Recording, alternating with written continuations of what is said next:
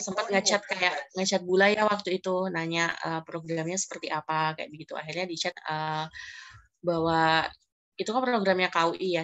Ternyata tidak lama setelah itu ada informasi dari KUI untuk program alumni mengajar Thailand kayak begitu. Jadi alhamdulillah pada waktu itu di tahun 2017 banyak sekali alumni-alumni yang mengikuti program itu. Jadi kayak salah satu momen di mana alumni mengajar Thailand atau UAD mengirimkan cukup banyak alumninya ke beberapa sekolah di Thailand gitu. Nah, jadi kita kan kayak ini ya, kita sebagaimana yang teman-teman di sini sudah lakukan gitu, mungkin mengirimkan CV atau mengirimkan beberapa berkas terkait atau mungkin video mengajar seperti itu ya. Jadi kan kita menunggu sekolah nih. Nah waktu itu saya mendapatkan sekolahnya di tahun pertama saya adalah di Bangkok di Sasanupatam School. Di sini ada yang ke Bangkok atau mungkin ada yang di daerah Bangkok begitu? Ada. Ada. Saya baca itu dari Swansanti School ada kan? Swansanti. Oh ya. Swansanti ya. Oke. Oh ya, jadi kalau di Swansanti itu waktu itu ada teman saya namanya Mbak Marta, Mbak Jena, sama Mbak Anissa Nurhayati. Waktu itu dia di Bangkok juga. Di Swansanti itu di Nongchok bukan sih? Alamatnya? Iya nggak? Iya Mbak. Ya. Nongchok kan? Iya. Nanti kalau udah masuk grup nanti bisa ngechat mereka juga sih gitu. Nah, jadi kalau misalnya untuk di Bangkok, untuk teman-teman yang di daerah Bangkok, aku yang di Bangkok dulu ya. Nanti aku juga akan share untuk yang di daerah selatan. Jadi kalau dulu waktu itu saya datang tuh pakai paspor aja gitu, pakai paspor. Habis itu waktu itu pakai visa visa yang free 30 hari itu loh. Masuknya pakai itu dulu. Nah, baru setelah itu proses kepengurusannya kayak begitu. Jadi tapi kalau sekarang kayaknya udah beda ya. Kalau sekarang kayaknya waktu saya di Sangkom dulu juga itu makanya adalah kita ngurus 3 bulannya di sini gitu. Jadi kita ngurus di embassy Thailand yang ada di Jakarta. Jadi kita masuk pakai visa 3 bulan kayak begitu. Jadi baru setelah itu nanti untuk kelanjutannya nanti diurus pihak sekolah, nanti dibantu untuk work permit atau izin kerja dan perpanjangannya dan lain sebagainya. Don't worry, nanti pasti akan dibantu dari pihak administrasi di sekolahnya gitu. Jadi kalau menurutku ya memang yang paling penting adalah paspor. Kemudian kalau sekarang masuk pakai visa 3 bulan ya dibawa paspor. Visa 3 bulannya itu dokumen-dokumen penting semuanya jangan sampai tertinggal, dibawa semuanya. Nanti kan dari sekolah pasti mengirimkan dokumen-dokumen yang memang sangat penting atau diperlukan kayak begitu. Jadi semuanya teman-teman harus menyiapkan dengan ya pokoknya jangan jangan dibikin sepaneng banget juga, tapi juga jangan yang disepelekan juga gitu. Jadi semuanya harus sudah siap. Kemudian kalau misalnya mungkin di daerah Bangkok kan mungkin living cost-nya lebih costly ya dibandingkan ketika misalnya di selatan kayak begitu. Walaupun sebenarnya ketika misalnya ditanya living cost pasti setiap orang akan berbeda-beda gitu ya karena itu sangat relatif dan tergantung bagaimana kita pengeluarannya juga kayak begitu. Jadi memang kalau teman-teman di sini udah nyiapin untuk yang administrasi dan lain sebagainya, kalau udah ya berarti nanti disiapkan keperluan pribadi pakaian kayak begitu ya. Mungkin kan pakaiannya pasti yang kita Islami seperti itu, jadi kayak mungkin pakai gamis atau apa gitu. Sebelum kalian mendapatkan your first salary di sana, kalian bisa mempersiapkan dulu pakaian yang sesuai kayak begitu karena pakaian juga salah satu jadi penilaian kita ya karena kita kan sekolah Islam jadi harus menyesuaikan untuk yang perempuan hijabnya, gamisnya, pakaiannya, yang laki-laki mungkin juga menyesuaikan nanti pakai gamis untuk laki-laki juga kayak gitu. Jadi di sini aku diminta untuk menceritakan untuk pengalaman di Thai, sekolahnya seperti apa, karakter orang-orang, guru, murid-muridnya ngajar di sana dan kehidupan di sana. Oke, aku akan mulai dari pengalamannya. Sebenarnya di Bangkok itu cukup ini juga ya kalau buat aku personally karena aku pertama kali banget ke luar negeri, pertama kali naik pesawat, pertama kali ngajar dalam kelas besar kayak gitu. Jadi kayak aku udah pernah punya pengalaman mengajar di Indonesia tapi kayak privat kayak gitu atau mengajar komunitas atau bukan yang benar-benar resmi dalam satu kelas besar kayak begitu. Nah, jadi kalau teman-teman yang udah punya pengalaman menghandle siswa atau apa itu alhamdulillah banget ya. Tapi untuk dari karakternya atau apanya pasti semuanya berbeda kayak begitu. Satu, kalian akan mengalami gap bahasa pasti yang pertama. Nah, jadi memang kalau menurut saya pribadi di Thailand itu anak-anaknya ya dimanapun berada pasti akan selalu ada anak yang nakal, ada anak yang rajin, ada anak yang memang tertarik dengan bahasa Inggris, ada mungkin anak yang juga tidak begitu tertarik dengan bahasa Inggris gitu. Jadi memang ujian pertamanya itu kayak anak-anaknya mungkin luar biasa ya. Jadi kayak mungkin dalam tanda kutip ya bukan gimana ya nyebutnya, mungkin terlalu aktif sampai kita harus benar-benar menenangkan mereka, bahkan anak-anak yang besar-besar itu gitu. Jadi mungkin ada juga nanti teman-teman akan mengalami anak yang mungkin mungkin karena kesulitan berkomunikasi, harus mendengarkan full dalam bahasa Inggris kayak gitu. Itu kan mungkin juga menjadi kesulitan merekanya gitu. Jadi mungkin mereka pertamanya adalah kendala bahasa, terus mungkin juga nggak ngerti atau gimana kayak gitu, jadi mungkin mereka kayak cuek atau mereka kayak punya kesibukan sendiri jadi nggak fokus ke kita kayak begitu. Nah itu mungkin adalah kendala-kendala yang akan teman-teman hadapi kayak gitu. Jadi kalau misalnya nanti menghadapi yang seperti itu, tenang. Kalau dari pengalamanku jangan jangan dimasukin ke hati terus sampai ya maksudnya jangan sampai yang sampai teman-teman yang stres banget kayak begitu atau gimana. Kalau teman-teman stres atau teman-teman misalnya merasa putus asa atau gimana, itu cerita aja ke guru Thai-nya, atau mungkin bisa berbagi ke sesama teman-teman AMT-nya, bisa chat lewat chat, gimana ya cara menghandle siswa, kayak gitu. Jadi kalau kemarin kalau di Bangkok, aku memang pegangnya adalah secondary school, jadi anak SMP, anak SMA, kayak gitu. Yang nakal banget itu juga ada, walaupun udah sebesar itu, gitu. Tapi mungkin kalau anak dewasa, mungkin lebih ke kadang, mereka mungkin kadang sibuk sendiri atau nggak begitu fokus kayak gitu, namanya juga labil kayak begitu ya untuk yang secondary. Jadi teman-teman harus bisa just be friends gitu, menjadi teman untuk mereka, jadi teman tapi tetap tegas gitu. Jadi ketika teman-teman datang kalau bisa itu sudah menghadirkan aura bahwa teman-teman tegas gitu. Jadi nggak disepelein gitu. Karena saya sempat mungkin waktu itu nggak terlalu tegas atau kurang tegas kayak begitu, jadinya kayak kadang-kadang mungkin mereka menganggapnya ya udah sih udah fine aja teachernya kayak begitu. Jadi harus bisa mengesankan bahwa teman-teman adalah teman untuk mereka, tapi juga harus tegas kayak gitu. Nah, dan yang kedua adalah teman-teman harus bisa membuat cara mengajarnya tuh menarik gitu. Jadi kan memang anak-anaknya tuh cepat bosan. Anak-anaknya juga udahlah itu kan mereka tuh gap bahasanya sangat sangat jauh ya. Mereka tidak punya alfabet. Mereka juga ngomongnya bernada gitu. Jadi mungkin mereka pertama adalah mungkin mereka kurang pede untuk bisa berkomunikasi dalam bahasa Inggris. Kemudian mereka juga gapnya bahasanya terlalu jauh antaranya alfabet dengan aksaranya mereka itu. Jadi di sini mereka pasti sudah merasa punya momok bahwa bahasa Inggris adalah sesuatu yang sulit buat mereka. Nah, jadi teman-teman harus bisa membuat metodenya menarik kayak gitu, membuat anaknya aktif.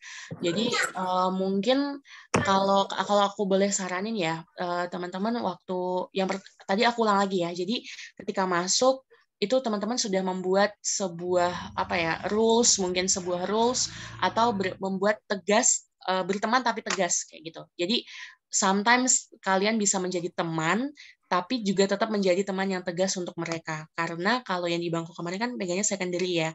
Secondary juga kalau dimarah-marahin terus kayak begitu itu akan membuat mereka jadi kayak antipati kayak gitu. Dan yang kedua adalah make your teaching method is interesting for them.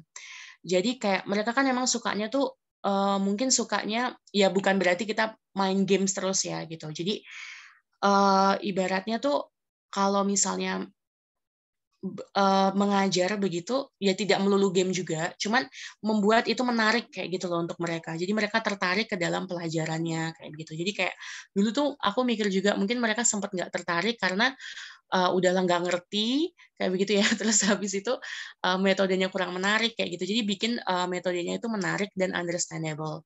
Nah, kenapa mereka nggak mudeng, faktornya mungkin adalah ya satu kendala bahasa dan yang kedua adalah mereka lack of vocabulary. Nah, jadi teman-teman bisa membuat, mungkin bisa searching ya dari apa di ESL atau di internet pasti banyak banget metode bagaimana membuat ice breaking yang menarik. Habis itu bisa materinya apa kayak begitu, kamu pikirin caranya, metodenya yang menarik.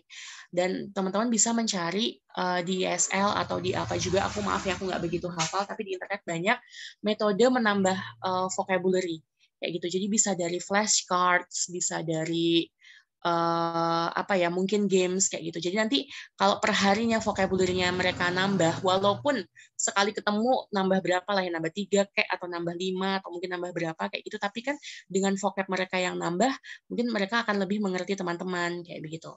Kalau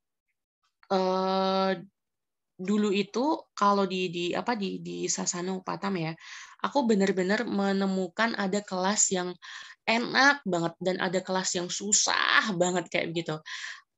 Tapi seiring berjalannya waktu mereka mungkin naik kelas atau mereka juga sekolahnya mungkin lebih mempertegas peraturannya, terus abis itu kitanya juga bisa tegas, tapi kita juga bisa jadi teman, metodenya kita lebih menarik, mereka juga perlahan mulai mau mendengarkan kayak begitu. Jadi mereka mulai mau at least menganggap kita ada di dalam kelas kayak gitu ya. Jadi mulai mau untuk mengerjakan, untuk mulai mau kooperatif sama kita gitu.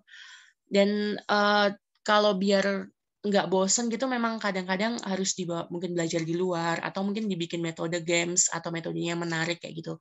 Meskipun teman-teman nanti mungkin akan mengajarkan grammar, akan mengajarkan apa ya, tata bahasa begitu ya, mungkin sometimes boring banget kayak gitu, itu harus dibikin metodenya yang menarik kayak gitu. Saranku sering konsul sama guru tainya, terus sering searching di internet, lihat di YouTube kayak gitu, gimana caranya membuat metode itu menarik kayak gitu. Itu untuk dari mengajarnya ya. Jadi aku yakin kalau sekarang mungkin ya yang penting gini aja, kalau misalnya merasakan kesulitan, udah dihadapin dulu aja. Kalau misalnya merasa kayak apa namanya, merasa susah atau merasa apa kayak begitu, curhat sama guru tainya, curhat ke sesama teman di AMT-nya. Habis itu teman-teman juga bisa ini apa namanya, memanggil salah satu anaknya gitu. Jadi aku pernah waktu itu aku merasa kenapa ya kok mereka tuh kok kayak misalnya males di kelas atau mereka kayak kurang tertarik atau apa gitu. Aku memanggil salah satu anak yang bisa komunikasi dengan aku, kemudian aku tanyanya tuh nggak nanya yang di banyak orang apa gimana gitu, tapi kita ngobrol kayak berdua kayak gitu. Gimana ya membuat metodenya menarik kayak begitu. Oh, ternyata mereka tuh kadang bosen kalau kayak begini. Jadi nanti ya kita bisa ajak mereka kira-kira metode bagaimana yang menyenangkan kayak gitu. Tapi yang namanya juga kita belajar ya, jadi teman-teman jangan terus jeglek, jangan terus down kayak begitu. Akan selalu ada masanya bahwa kita pun juga merasa mood kita lagi nggak bagus, atau mungkin mereka simply bukan karena semuanya tidak tertarik dengan pelajaran kamu, tapi mungkin karena memang mereka lagi capek aja gitu, atau mungkin mereka ya memang lagi nggak bisa semangat aja kayak gitu. Jadi banyak faktor yang mempengaruhi. Nah, terus kalau dari pengalaman aku sih gitu ya. Jadi pokoknya make your teaching method as interesting as possible gitu. Terus kalau sekolah di Thainya, menurut aku kalau dari orang-orang dan guru-gurunya tuh baik-baik banget ya, nggak ada masalah. Jadi baik-baik banget, friendly banget. Jadi welcome juga kayak gitu, dan baik-baik. Kalau murid-muridnya ya sama ya, murid-muridnya gini sih, murid-muridnya yang ajaib banget ada, yang baik juga ada, yang medium, yang B aja juga ada. Jadi sama lah, maksudnya sebagaimana kita menemukan murid di mana-mana akan selalu ada yang nakal, ada yang selalu ini, tapi mungkin kalau di sana lebih gilanya adalah karena nggak bisa komunikasi, jadi harus, ya itu tadi, harus, kalau anak-anak remaja sih memang dikuliknya itu bukan dengan marah-marah dengan mereka, tapi lebih kayak diajak ngobrol gitu, lebih sharing kayak gimana, kenapa sih kok kamu bosan, kenapa sih kok kamu nggak ngedengerin kayak gitu. Jadi lebih kayak gitu menghandle untuk anak remaja sih kalau pada waktu itu. Kemudian untuk ngajar di sananya Ya itu tadi ya, kalau anaknya yang advance banget juga ada, yang lemah banget juga ada kayak gitu. Jadi kalau menurut aku teman-teman memang dipelajari kelasnya dulu sih, dipelajari kelasnya seperti apa, dan lama-kelamaan kamu akan menemukan sendiri style kamu seperti apa, average rata-rata kelasnya seperti apa. Jadi teman-teman juga jangan terlalu memberikan yang susah banget buat mereka, tapi juga jangan yang mudah banget. Nanti kamu akan menemukan sendiri, temukan rata-rata kelasnya seperti apa. Oke, kelasnya segini, berarti kamu akan mengajarkan materi dengan standar seperti ini, kayak begitu. Itu yang bisa mengcover semua kondisi di kelas, kayak gitu. Karena di dalam kelas itu pasti akan sangat bervariasi siswa-siswinya. Kehidupan di sana, alhamdulillah kalau di Sasanupatam, akses apa-apa tuh sangat mudah ya, karena sekolahnya itu dekat sama pasar. Jadi dan apa namanya asramanya juga dekat sama pasar kayak gitu. Jadi kemana di Bangkok akses sangat mudah. Mau kemana-mana ada bus, ada Skytrain, ada taksi, ada ya kendaraan juga kayak gitu transportasi, tuk-tuk atau apa gitu ya. Jadi bisa bermacam-macam variasi, dekat sama pasar juga, dekat sama 7-Eleven. Tinggal perhatikan label halalnya aja sama yang jualan yang Muslim juga kayak begitu. Itu aksesnya menurut aku amat sangat mudah. Cuman mungkin kalau di Bangkok teman-teman juga harus pintar manage uangnya ya, manage apa namanya? Manage apa sih ya keuangannya, di split mana yang kamu untuk kebutuhan, mana mungkin yang teman-teman simpan kayak begitu, karena mungkin living cost-nya is quite higher daripada mungkin yang di selatan kayak itu, walaupun semuanya juga kembali ke orangnya juga sih gitu. Aku nggak share untuk ininya ya, asrama waktu itu ditanggung sekolah, makan juga dapat 1 kali, terus habis itu ini sih kalau untuk air atau apa listriknya aku kurang tahu ya. Waktu itu aku bayar lagi sih, tapi selama teman-teman manage insya Allah masih cukup uangnya gitu. Jadi kalau dari aku simpulkan untuk teman-teman yang di Bangkok dan dimanapun ya semuanya gitu, perhatikan surat-surat kalian, yang kurang jelas ditanyain. Terus abis itu kalian juga harus mengingatkan sekolah sih. Jadi kadang kan sekolah mungkin juga banyak kerjaan atau apa. Pokoknya setiap deadline visanya ini masa waktunya sampai kapan gitu teman-teman udah harus jaga-jaga hamin berapa kayak gitu sudah harus ngomong ke sekolah supaya nanti sekolah urusin kayak gitu. Jadi surat-surat yang lengkap dan habis itu perhatikan tanggal-tanggal penting dan ingatkan sekolahnya gitu. Kalau sekolah di Sasanupatam, murid-muridnya kalau terakhir waktu ke sana sangat bervariasi. Jadi temukan metode yang pas, yang rata-rata kelas. Habis itu metode yang interesting dan menarik untuk mereka. Habis itu sering konsul sama guru tainya. Mungkin bisa dibagi ya sama guru tainya. Oke, ini kan materi English-nya mungkin banyak ya, kayak begitu. Dan mungkin bisa dibagi guru tainya mungkin fokus di apa, guru English-nya fokus di apa. Apakah speaking aja atau apakah menyisipkan grammar juga atau apa, itu dibagi sama guru tainya. Jadi nanti sejalan dan muridnya mudeng kayak gitu. Terus habis itu kalau misalnya kalian stres, bingung atau apa, curhat sama guru tainya, curhat sama teman-teman AMT untuk mencari referensi metode mengajar, searching di internet, searching di YouTube, trial and error. Jadi kalau misalnya pertama gagal, jangan nyerah, jangan baper banget ya, baper nggak apa-apa, tapi jangan kelamaan. Terus juga ajak ngobrol siswanya, tanya metode seperti apa kayak gitu, dan menanya ke siswanya itu kalau bisa mewakilkan semuanya ya. Kalau anaknya yang memang udah nggak masalah sama bahasa Inggris, pasti dia akan menjawab, ya aku mudeng, aku nggak masalah gitu. Tapi untuk anak-anak yang kesulitan atau apa, mereka juga butuh didengarkan gitu. Tapi mungkin melalui perantara siswa yang bisa berkomunikasi dengan kamu kayak gitu. Tambahkan vocabulary mereka, walaupun sehari cuma berapa vocabulary, tapi at least makin bertambah dan nanti bisa mudah berkomunikasi, karena problem yang utama adalah memang lack of vocabulary atau kosakata kayak gitu. Jadi mereka itu kesulitan untuk mengerti, kesulitan untuk menuliskan apa yang untuk menjawab pertanyaan atau gimana kayak gitu, karena mereka nggak punya vocabulary tentang hidup gitu. Pernah tanya sama mereka. Jadi kamu harus menemukan trik-trik atau cara bagaimana menambah vocabulary mereka Oke, itu untuk muridnya. Jadi muridnya sangat bervariasi, yang nakal banget ada, yang nyenengin juga ada. Jadi sangat bercampur kayak begitu. Kemudian ngajar di sana ya seperti itu ya, ada seneng sedihnya, campur semuanya ada. Kehidupan di sana menurutku untuk kehidupan di Bangkok nggak usah ditanya ya, sangat menyenangkan ya. Kalau dari ininya ya, kalau dari kalau kehidupan ininya, kalau kehidupan apa kamu Sabtu Minggu libur gitu silahkan jalan-jalan, silahkan apa namanya transportasi banyak, tempat main banyak, apa namanya jajanan juga banyak. Jadi tapi diperhatikan label halalnya dan ya pokoknya teman-teman pinter manage sih gitu, pinter manage keuangannya, jangan karena terus dumeh di Bangkok terus belanja setiap minggu jadi harus tetap apa namanya harus tetap di manage untuk menyimpan uangnya kayak gitu sih. Itu kalau untuk yang di Sasanupatam ya di Bangkok. Ya, nanti ada Mas Alansa yang mungkin nanti jam 11 untuk menceritakan tentang di Sangkom lebih detail. Oke, itu dulu Kak. Mungkin aku dari tadi ngoceh. Ini mungkin ada yang nanya dulu, nanti sharing session dulu aja. Ada yang tanya nanti aku jawab gitu. Kalau aku ngomongnya kayaknya segitu dulu. Gitu Kak.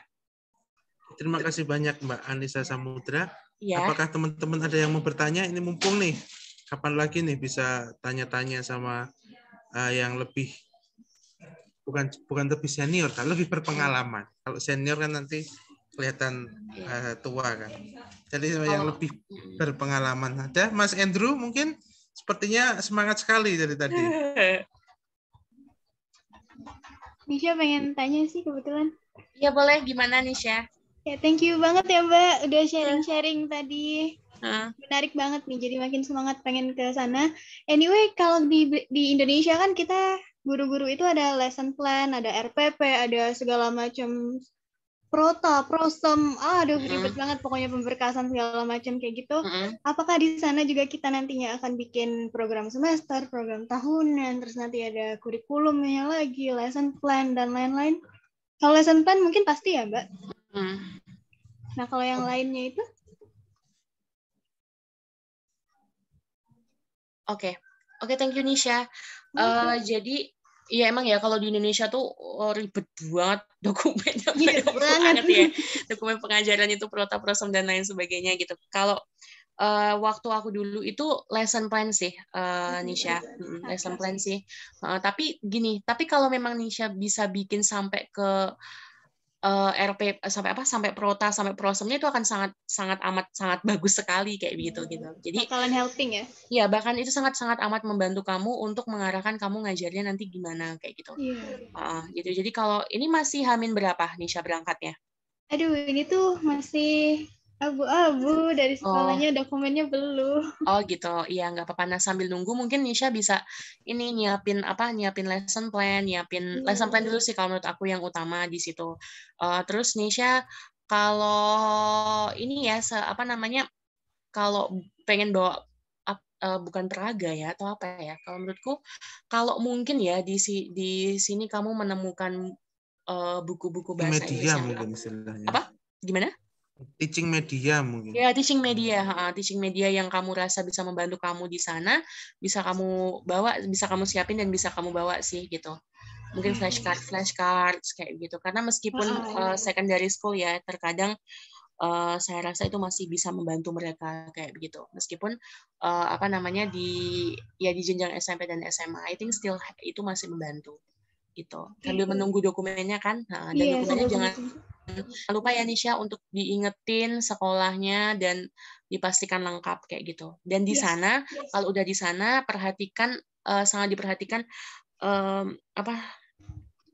apa sih namanya itu ya, batas akhir kita kan dicap gitu ya, misalnya dicap gitu di paspor kamu nanti sampai tanggal berapa gitu itu harus benar-benar diperhatiin, Hamin berapanya itu kamu udah ngingetin kayak gitu.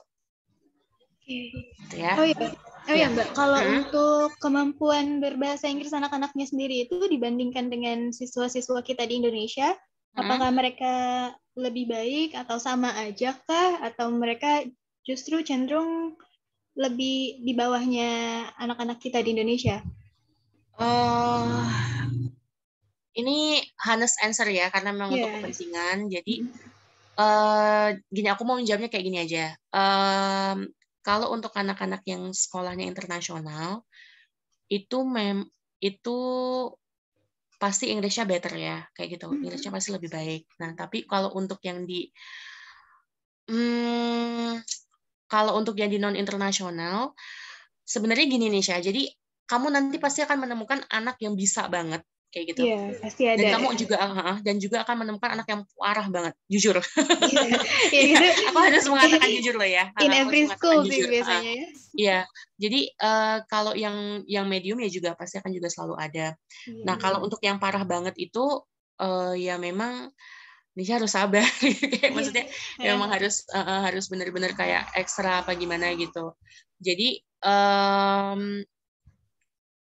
apa ya? Jadi pokoknya memang harus menemukan berbagai macam cara untuk mencari apa ya, bagaimana untuk membuat mereka bisa mudeng kayak begitu Nis. Jadi kalau menurut aku memang vocab dulu sih, dengan mereka semakin banyak perbendaharaan kata yang mereka miliki, mereka akan bisa mungkin lebih mudah komunikasi. Habis itu mereka juga mau mengerjakan atau apa, mereka bisa ada kepahaman yang mereka punya kayak begitu gitu. Jadi kamu harus menumbuhkan mindset bahwa studying English is fun and studying English is not a nightmare for them kayak gitu ya. Mungkin mereka takut atau gimana kayak gitu. Atau mereka merasa nggak bisa atau gimana. Jadi kamu harus Nishanya sendiri juga harus bakoh ya. Harus kayak bayangin aja kamu anak PPL, bayangin aja kalau pas zaman kamu PPL mungkin pas muridnya lagi nauzubillah ya gimana gitu. Kamu udah pernah melewati hal itu ya Nisha? Udah, kebetulan sebelumnya kan ngajar juga. Iya, jadi insya Allah kamu pasti bisa melewatinya gitu. Nisha di mana sekolahnya kalau boleh tahu? Di Songkla, Cariatam. Foundation. Iya, oke. Pegangnya apa? Secondary atau kemarin tuh udah sempet tanya, tapi nggak ada transparansi dari sekolah, jadi bingung. Gitu. Ya berarti yang penting kamu siap aja. Kalau primary juga siap manajemen ininya ya, primary sama kindergarten itu manajemen kesabaran dan kesabaran ini mental menghandle mereka. Sama kalau buku cetak gitu Mbak. Kalau kita kan di Indonesia kita biasanya beda-beda sekolah beda buku cetak ya kadang kalau ngajar di SD itu. Apa mereka juga sama? Ada buku cetaknya kah? Kalau dulu waktu itu ada bukunya, ada. Kalau di Sangkom itu malah lebih enak karena kalau di Sangkom itu ada teacher guide, ada ini juga, ada bukunya First English itu. Kalau yang di Sangkom untuk primary dan secondary juga ada bukunya. Di Bangko itu dulu juga ada bukunya sih. Nisa, yang penting sering ini juga ya, be communicative sama guru tanya. Jadi atau mungkin di situ ada yang supervisiin juga. Kamu terbuka untuk menceritakan problem kamu, jadi nanti mereka juga bisa mencarikan solusi kayak gitu. Nah, kalau dulu aku kalau boleh berbagi cerita, jadi dulu tuh ini ya, dulu tuh memang aku kayak waktu pertama ngajar di Bangkok itu kan pasti akan ada masalah kayak gitu. Jadi tapi waktu itu juga aku diobserve kayak gitu, tuh kayak diobservasi kayak gitu kan. Nah, dengan observasi itu jadi teman-teman jangan takut ya, tapi persiapkan sebaik mungkin. Justru dengan observasi itulah nanti bisa menemukan kelebihan dan kekuranganmu di mana kayak nanti, dan mereka akan bantuin. Alhamdulillah walaupun meskipun tidak sempurna pada waktu itu di Bangkok, jadi tapi at least dari per observation itu ada progress better gitu. Meskipun bisa improve gitu, meskipun tidak yang jebret langsung bagus banget kayak gitu. Jadi nanti kalau ada problem teman-teman bisa cerita, misalnya kayak aku butuh alat untuk memperdengarkan listening atau butuh fasilitas apa kayak gitu. Jadi ngomong, jadi mereka tahu apa yang harus mereka fasilitasi kayak gitu. Dan kalau ada problem mungkin mereka nanti akan mengecek ke kelasnya ya. Tapi tergantung beda-beda ya. Biasanya kan ada observasi, terus nanti dibilangin ini tadi begini gitu. Jadi observasi itu jangan dijadikan momok, tapi jadikanlah itu sebagai momen di mana kalian bisa mengimprove teaching method kalian. Begitu. Gitu ya Nisha. Oke Mbak, thank you banget penjelasannya. Iya, sama-sama. Ini ada pertanyaan juga di chat box nih, Mbak. Iya. Kalau bikin a day in my life itu gimana itu? Sekolahnya gimana itu? Dari Mas Andrew. Maksudnya itu video kamu sendiri gitu ya? Video kamu memvideokan a day in your life di sekolah kamu gitu atau gimana? Andrew? Kemungkinan gitu sih, Mbak, kayak itu. Itu maksudnya kamu mau bikin a day in your life di sekolahmu gitu atau gimana maksudnya? Iya kan. Oh ya, sebelumnya makasih ya, Kak. Iya. Nah, kan kayak sekarang lagi rame ya gitu, ngajar gitu, bikin video mini vlog lah. Nah, gitu biasanya sekolah ngizinin nggak sih? Nggak apa-apa sih. Boleh ya? Nggak apa-apa sih kalau menurut aku, yang penting kan selama tetap syar'i, tetap menunjukkan hal yang positif, itu menurut aku nggak apa-apa banget. Iya. Lagi pula mereka bahkan kadang malah justru butuh shout out gitu loh. Jadi kadang malah butuh ya sesuatu yang menarik kayak gitu kan, mungkin kamu bisa ngevideoin ngajar kamu pas kamu lagi main game sama mereka kayak gitu, tapi game English kayak itu nggak apa-apa, malah bisa menjadi shout out kayak gitu. Nggak apa-apa sih kamu. Oke. Oh ya, thank you. Nah, kalau aku mau nanya nih, kalau RPP kan tadi sempat ada RPP ya. Nah, berarti di sana RPP-nya lebih dikit ya? Apa adakah penilaian sikap, penilaian apa gitu? Kalau pada waktu itu sih RPP-nya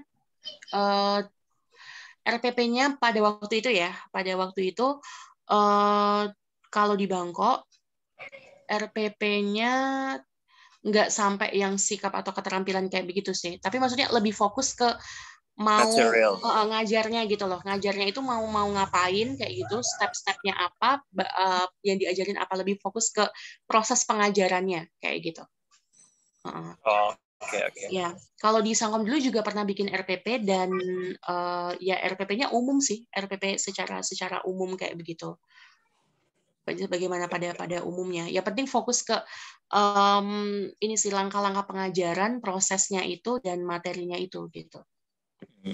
Jelas aja. Ya, Andrew di mana? Di Sangkom ya? Aku di Sangkom, insya Allah. Oh ya, oke. Ya nanti PR banget sih untuk ngajar. Ini kan ngajar foreign language yang benar-benar mereka nggak foreign language dan pengajarnya nggak bisa bahasa Thailand gitu kan, agak PR ya. Itu nanti aku belum lihat nanti gimana gitu. Iya. Jadi yang penting ya pokoknya itu ya, kamu harus bisa pokoknya menemukan fokus ke menemukan solusi kayak gitu, dan memanage diri kamu agar supaya jangan baper yang sampai gimana banget kayak gitu. Jadi kayak maksudnya nggak apa-apa sedih atau nggak apa-apa misalnya stres atau gimana gitu, tapi tetap harus nemuin solusi supaya kamu bisa cepat selesai problemnya ini, gap komunikasimu dengan anaknya itu. Gitu. Berarti itu 100% English ya kita? Iya, jadi nggak boleh pakai bahasa Thai, karena memang mereka membutuhkan orang yang tidak bisa bahasa Thailand, karena supaya ngomongnya memang English aja gitu sama mereka gitu. Iya. Nah makanya kan mereka ini ya Thailand lah native-nya. Iya PR banget lah. Kalau kita kan biasa ngajar Indonesia, English gitu kan, jadi masih mix kadang-kadang. Iya. Oke. Thank you, Kak. Ya. Oke. Ada lagi yang mau bertanya? Saya Mbak mau tanya. Ya, gimana? Terima kasih atas sharingnya ya Mbak ya. Perkenalkan, nama saya Ripani. Nanti rencananya di Bangkok. Di mana? Di Swansanti. Oh, Swansanti juga. Oke. Ya. Mbak pernah ada pengalaman mungkin ke sana nggak? Apa mungkin pernah dengar dari temannya Mbak? Aku punya teman, aku cukup akrab dengan mereka ya, Mbak Marta, Jena, dan Anissa Nurhayati itu di Swasanti juga. Aku cuma pernah ke daerahnya sih, di Noncok itu. Kalau sekolahnya belum. Sebenarnya in general itu sama ya. In general itu sebenarnya apa sih ya, ibaratnya pesan-pesan yang kita kasihin tuh sama sih. Jadi kalau misalnya memang untuk nanya yang lebih versi lebih detailnya, kamu ada di grup AMT nggak? Ada, Mbak. Ada. Ya. Namanya Ripani Satya Pertiwi ya. Oke, nanti aku kirim nomornya Mbaknya aja yang pernah di Swasanti untuk menanyakan lebih detail untuk yang Swasantinya gitu. Kalau ingin versi lebih detail dan spesifik ya, karena kalau dari aku sih generalnya kayak gitu. Baik Mbak, makasih banyak. Terima kasih atas bantuannya. Yeah. Kemudian yang mau saya tanyakan itu Mbak, gimana kehidupan pertama gitu? Maksudnya kehidupan 1 bulan pertama lah setidaknya untuk masa-masa adaptasi, kemudian kebiasaan-kebiasaan yang mungkin di sini tidak dilakukan ternyata ada di sana atau sebaliknya itu mungkin Mbak boleh bisa sharing. Gitu. Kalau kehidupan pertamanya sih ya struggling dengan bahasanya itu ya, struggling komunikasinya gitu. Jadi ya berkomunikasi dengan anak kayak gitu. Jadi kalau misalnya kalau misalnya kita komunikasi sama gurunya atau apanya kayak gitu, kan kita bisa komunikasi dengan, kalau yang bisa Melayu bisa pakai bahasa Melayu kayak gitu. Kalau enggak ya kita bisa menambah skill bahasa Thai kita dikit-dikit gitu. Tapi kalau sama siswa kan harus yang benar-benar bahasa Inggris untuk melatih mereka gitu. Jadi kalau menurut aku beberapa bulan pertama itu adalah momen kamu harus berjuang kayak gitu sih. Tapi alhamdulillah waktu itu aku tuh nggak homesick ya. Aku nggak homesick kayak gitu. Jadi kalaupun misalnya kita kangen keluarga atau apa gitu kan bisa chat, bisa telepon kayak gitu. Kalau untuk homesicknya kayak gitu. Untuk ya problemnya sih memang ya komunikasi dan gimana ya. Dan tapi kalau menurut aku gini sih, Ripani, kalau dari aku, kalau problem-problemnya secara umum ya kayak begitu, yang biasa dialami adalah mungkin kalau orang keluar negeri yang satu adalah homesick kayak gitu. Tapi kan tidak semuanya juga kita ngalamin. Atau kangen-kangen teman atau apa kayak begitu, semuanya waktu itu kita sering VC, sering chat, itu ya karena ada grup WA, ada ini video call gitu-gitu. Itu menurutku kalau untuk homesick. Dan yang kedua, kalau di Bangkok mungkin agak struggle cari makanan halalnya juga sih, gitu. Jadi ya penting kalau menurut aku. Kalau makanan halal itu berarti apa ya? Berarti memang cari resto atau daerah yang memang Muslim. Kalau enggak masuk ke 7-Eleven yang ada label halalnya. Kalau enggak ya memang masak sendiri kayak gitu. Beli di pasar gitu terus masak sendiri. Nah, kemudian kalau dari segi makanan atau apanya sih, ya enak-enak aja mau hobi makan ya. Jadi semuanya makanan di sana juga jajanannya street food-nya enak-enak dan transport itu amat sangat mudah kalau di Bangkok ya. At least lebih mudah lah kayak begitu. Kalau mau pergi kemana-mana tempat ini juga banyak. Habis itu dan yang kalau menurut aku harus kamu struggle banget adalah komunikasi dengan muridnya. Kamu harus punya stress management yang baik. Kamu harus ya itu tadi ya, balik-baliknya ke situ sih. Kamu harus menemukan solusi bagaimana kamu bisa mempunyai satu manajemen kelas yang baik dan cara mengajar yang menarik dan juga cara mengajar yang menarik tapi tetap ada ilmunya kayak gitu. Jadi tidak hanya games without meaning kayak gitu, tapi bisa memberikan tambahan atau competitive advantage buat mereka, entah itu vocabulary-nya, entah grammar-nya atau apanya kayak gitu. Jadi kalau menurutku yang kendala yang paling mendasar adalah komunikasinya kayak gitu, komunikasi dan manajemen kelas kayak gitu, komunikasi dan manajemen kelas. Dan itu kamu bisa minta bantuan guru Thai, terus habis itu bisa tanya juga ke teman-teman yang sesama AMT-nya, atau bisa tanya-tanya juga ke mbak-mbak mas-mas yang ada di grup itu bagaimana menghandle siswanya gitu sih. Tapi aku yakin kalau kamu sudah mempersiapkan segala hal dengan baik, mungkin kamu tidak akan mengalaminya sepanjang waktu ya. Jadi kendala itu seperti di awal-awal lah, setelah itu kamu mulai bisa menikmati formulanya. Ya kan, it's always hard in the beginning kayak gitu. Lama-kelamaan kamu bisa bisa bisa terbiasa dan akhirnya bisa lebih enak aja ngejalaninnya kayak gitu. Gitu Ripani.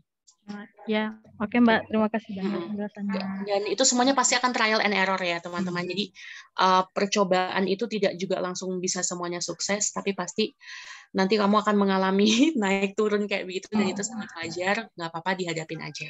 Gitu ya. Oke, terima kasih Mbak. Ya, sama-sama. Ada lagi satu pertanyaan terakhir untuk Mbak Anissa. Ada lagi yang mau ditanyakan pada Mbak Anissa? Sebelum kita ke narasumber yang kedua. Ada Mas Alanse ya. Ini lebih suhu lagi ya Mas Galuh ya. Ini udah berapa tahun? Lebih berpengalaman lah. Saya nggak bilang senior, berpengalaman. 5 Pak 6 ya? Mas Alanse, Mas Wan 5 Pak 6 ya di Thailand ya? Di Sangkomnya? 6 ya? Itu 6 tahun. 6 tahun bisa teman-teman bisa korek lebih mendalam lagi. Ada yang mau ditanyakan kepada Mbak Anissa?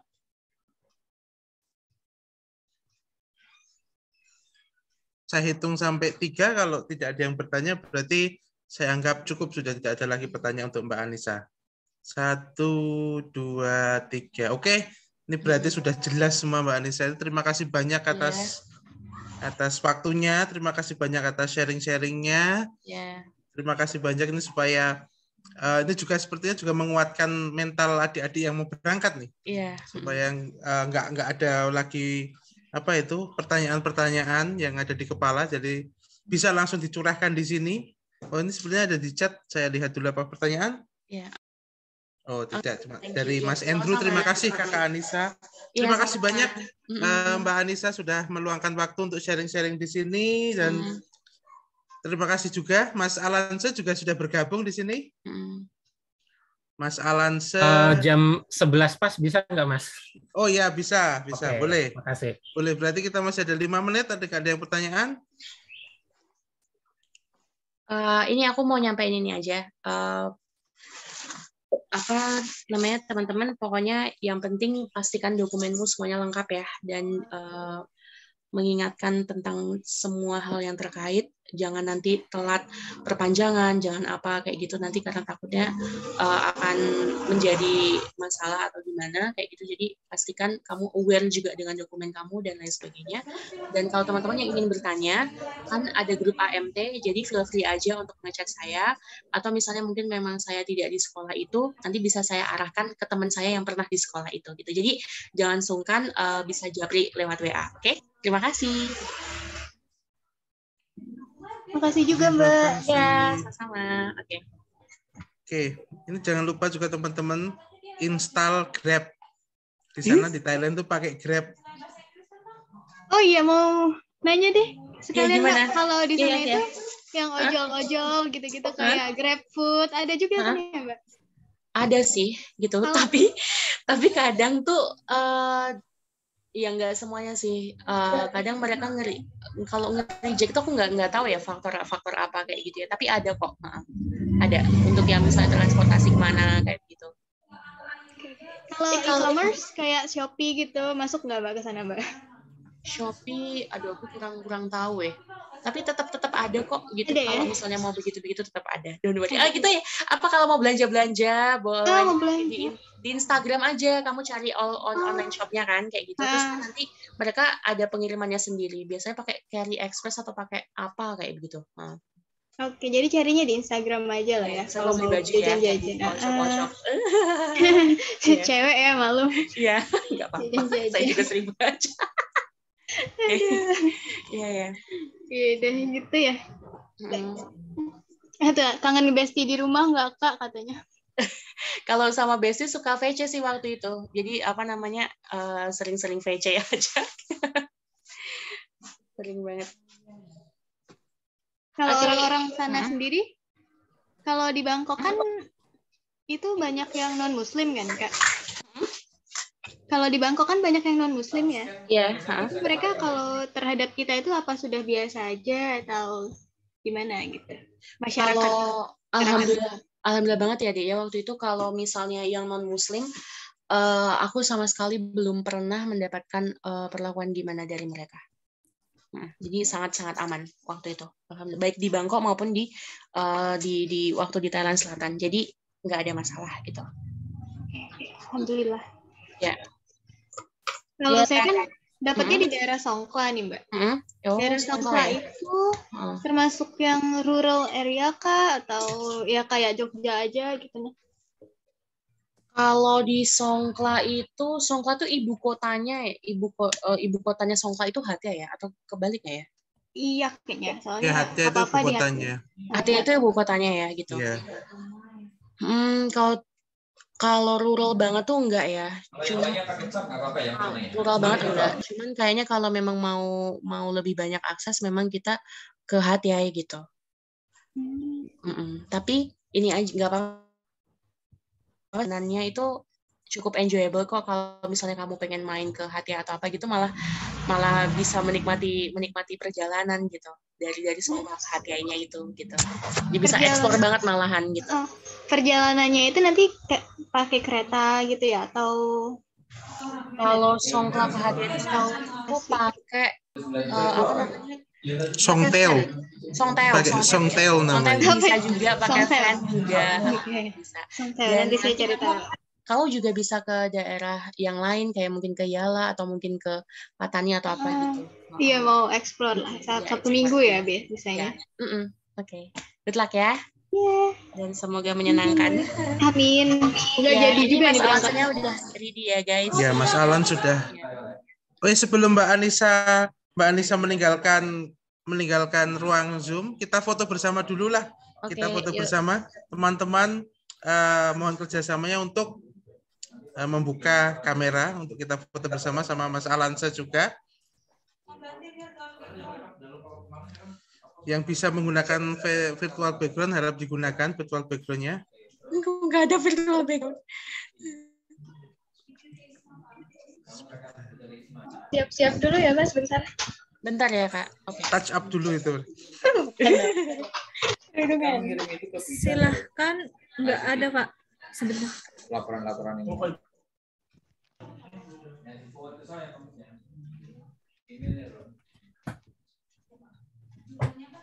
Pokoknya kalau email yang ya harusnya sih nggak usah di. Kita foto dulu ya, minta tolong untuk Mbak Aprilia Kurniawati, kemudian Mbak Nisa dan Mbak Sekar untuk membuka videonya. Katanya Mbak Anissa sedang riweh. Oh iya, oke. Kalau begitu ya, oke. Yang ada saja dulu. Mohon untuk membuka kamera. Terima kasih banyak. Oke, lihat. Ya, oke. 1, 2, 3. Formal dulu ya. 1, 2, 3. Senyum. Oke, tunggu sebentar. Iya, cuma ya. Oke, selanjutnya kita foto kedua. Ini boleh sambil jungkir balik, boleh. Asalkan nggak menghadap belakang ya. Oke, terima kasih. 1, 2, 3, senyum. Oke, terima kasih semua. Terima kasih, sukses ya. Terima kasih Mbak Anissa atas waktunya. Terima kasih. Dan sekarang kita langsung aja ya ke narasumber yang kedua. Ini yang seperti yang Mbak Anissa katakan, ini suhunya suhu. Ini sudah paling berpengalaman di antara para alumni mengajar, yaitu Mas Alansa, Juni, Kurniawan, Saputra. Agak lupa saya Mas namanya. Apa? Panggil Wawan aja, Wawan. Atau biasanya dipanggil Mas Wawan. Ya. Saya bertemu beliau tahun 2019 ya Mas di sekolah ya, pas ada kunjungan itu sama Bu Ida juga. Dan sudah 6 tahun di Thailand. Nah, tadi ada juga yang tanya tentang yang mau bisa sambil kuliah sambil ngajar nggak? Nah, kebetulan istrinya Mas Wawan itu juga S2 di Thailand. Nanti bisa langsung tanya-tanya. Pokoknya mumpung ada suhu di sini, pokoknya manfaatkan dengan baik waktunya untuk ditanya-tanya, dikorek semua pengalaman dan ilmunya. Dan Mas Wawan, monggo kami persilahkan untuk share waktu dan tempat. Kami persilahkan ya Mas. Oke, makasih Mas Galo. Saya ambil screen-nya ya, bentar. Oh, nggak bisa ya? Oh, kalau nggak bisa presentasi nggak apa-apa sih. Nanti aku yang baca aja dari sini. Bisa Mas. Sebentar. Sebentar. Mbak.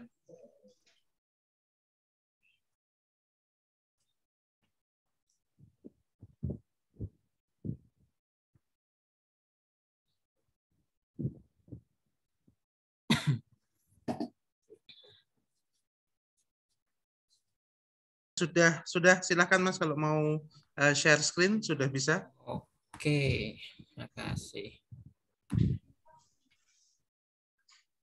Sudah kelihatan ya? Sudah bisa terlihat dengan jelas. Oke.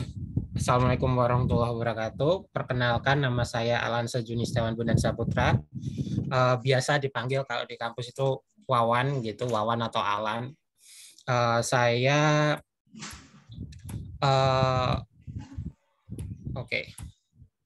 Saya alumni dari Sastra Inggris, Fakultas Sastra Budaya dan Ilmu Komunikasi.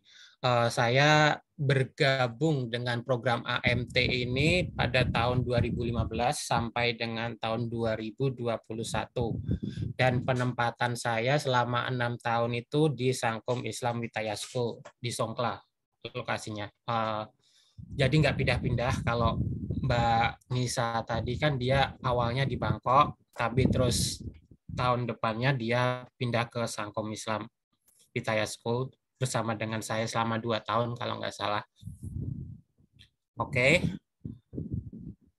Waktu keberangkatan apa yang diperlukan itu yang pasti paspor dengan masa berlaku yang panjang.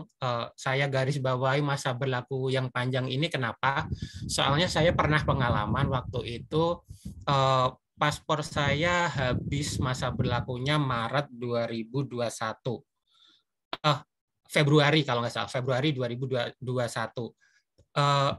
Maksudnya Februari 2020 kalau nggak salah. Nah, waktu itu pada tahun 2019 sekitar bulan Desember kalau nggak salah itu saya mau perpanjang visa non-B. Tetapi sama imigrasi yang harusnya saya perpanjang sampai dengan Maret 2021, tapi hanya dikasih sampai dengan Februari 2020. Itu kenapa? Karena masa berlaku masa berlaku paspor saya yang hanya sampai segitu. Jadi kalau bisa, kalau misalkan belum ada visa di paspornya ya, kalian perpanjang paspornya terlebih dahulu, baru perpanjang visa. Nah, misalkan nanti kalau udah sampai di Thailand, visanya paspornya udah mau habis, jangan buru-buru perpanjang visa dulu, tapi perpanjang paspor dulu, nanti baru minta sama sekolah untuk perpanjang visa. Nanti soalnya bakal kasusnya sama seperti saya itu, jadi agak istilahnya agak diburu-buru kayak gitu, agak kurang enak. Dan waktu itu masanya masih belum liburan, jadi lebih baik sedia payung sebelum hujan seperti itu. Kemudian kalau misalkan yang belum punya visa dari Indonesia, itu kalian harus punya tiket pulang dan pergi. Karena apa? Kalau hanya pakai visa turis, takutnya nanti sama imigrasi ditanyain kalian tujuannya ke sini ngapain? Nggak mungkin kan kalian bilang kita mau kerja sedangkan visanya visa turis. Itu yang jadi istilahnya perlu didiskusikan dengan sekolah. Misalkan kalian terpaksa harus pakai visa turis ke Thailand. Soalnya kan nanti bakal ditanyain nanti tiket balik ke Indonesianya mana. Nanti kalian bisa istilahnya ngasih tahu ini buktinya kalau aku di sini sebagai turis saja, bukan mau kerja macam-macam seperti itu. Kemudian visa non-B kalau misalkan kalian udah bikin di Jakarta. Terus waktu masuk Thailand setelah pandemi ini, setelah 1 Juli insya Allah, itu kalian udah nggak perlu lagi Thailand Pass, nggak perlu daftar, dan nggak perlu lagi insurance, dan nggak perlu lagi PCR. Syaratnya cuman kalian harus udah vaksin penuh gitu aja. Nanti buktinya akan dimintain di imigrasi atau bandara kurang lebih seperti itu. Kemudian kalau misalkan kalian belum vaksin pun bisa masuk Thailand. Tapi nanti kalian waktu di bandara kalian akan di ATK terlebih dahulu. Kalau hasilnya negatif, kalian bisa masuk. Jam kerja untuk sesuai ini MOU saya yang dulu ya, nggak tahu kalau MOU-nya sekarang udah berubah. Jam kerjanya itu nggak lebih dari 30 jam per minggu.